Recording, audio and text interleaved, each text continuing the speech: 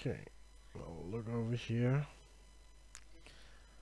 It's like water falling down when the whole plateau collapses.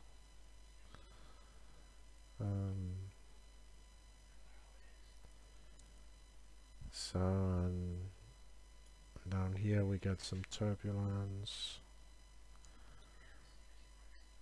and there we got a clamp penetrating.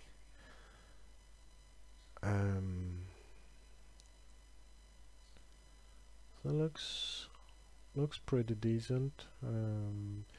This is one node.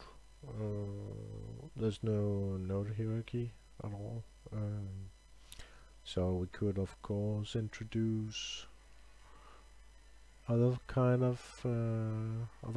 of secondary effects, but as a primary effect I think it could be useful. We can scoop the whole UV around like in a world machine and other kinds of terrain generators.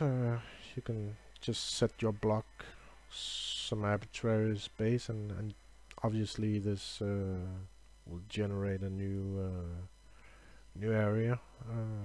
So I have to look into the variables and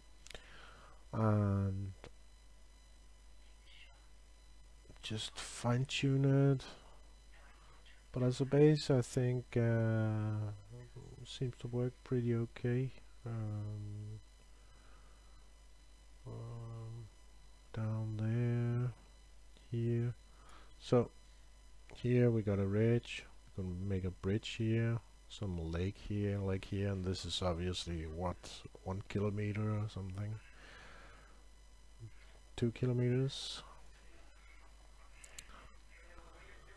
So we could also pick out one specific area we like and just delete the rest and iterate on that, project the shader up on the sides here or whatever.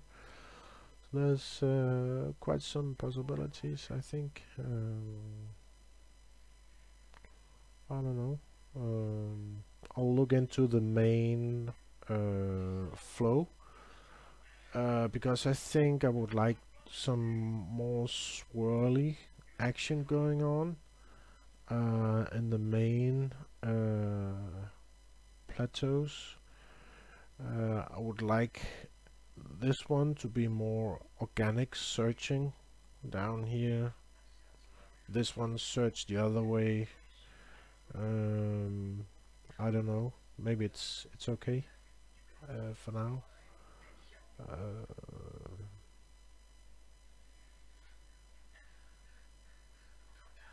Yeah. So anyways, OSL shader compiled.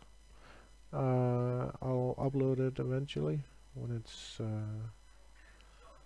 looking like I would like it to look, and make some examples maybe.